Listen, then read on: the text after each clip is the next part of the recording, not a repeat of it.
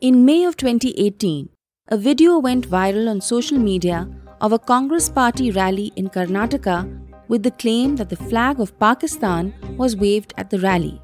Alt News had fact-checked it at the time, proving that the banner at the rally belongs to the Indian Union Muslim League.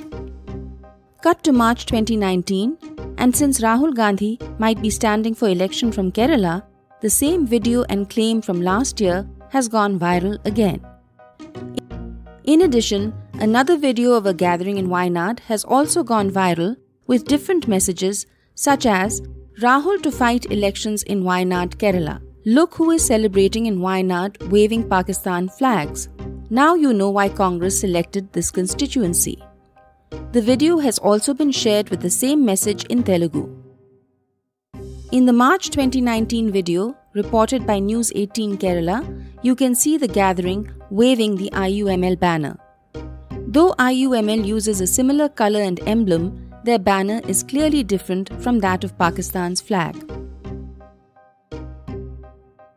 If you come across any news report, forward, or rumor that provokes strong reactions in you, please do investigate it. Share responsibly so we can all work together to fight fake news. Thank you.